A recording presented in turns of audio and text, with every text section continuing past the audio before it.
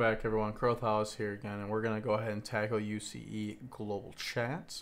So we're going to go ahead and get that imported, Global Chat, and import that.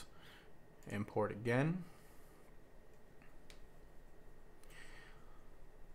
As always, let it do its thing, processing and compiling our scripts, getting it added in there, and voila, we got our global chat. So we'll open up our README as we normally would. There we go. So now we can go ahead and read this. There's no core changes or any weird requirements there. It's actually a pretty quick and easy one. It just tells me to attach this to my player chat. So we're going to go ahead and find our prefab, our entity, players, and our warrior, because that's who we've been using. And we're just going to scroll down until we find the player chat. There it is.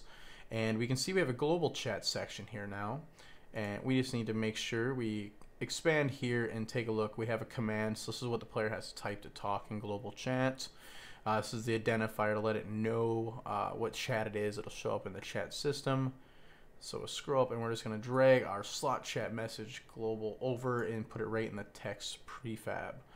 And that is it. To get it functional, you also can add in an item to require the player to actually have this item in their inventory to be able to use global chat if you wish.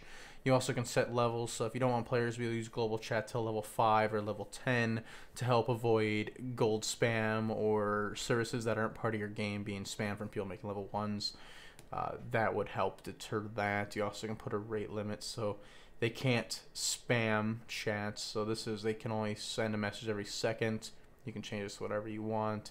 And then there's the error signs. It'll tell them why they can't use chat. Too low level, too fast, or you don't have an item. So pretty cool, pretty simple. We're going to go ahead and we're going to jump. So I'm going to collapse all these because my OCD is going to get the best of me. It has to be clean and pretty. We're going to go ahead and hit play. We're going to jump on in and we're just going to make sure that global chat is functional. So we're going to server and play and hit start. Now we're in. We have our chat down here. So we're just going to go /A because that was what it was set to, and then we're going to say hello world and hit enter and send that out. And as you can see, we sent test1, which is us, to global hello world. So now everyone can see that. It's in purple at the moment. You can change the coloring as you want as well. And that is it.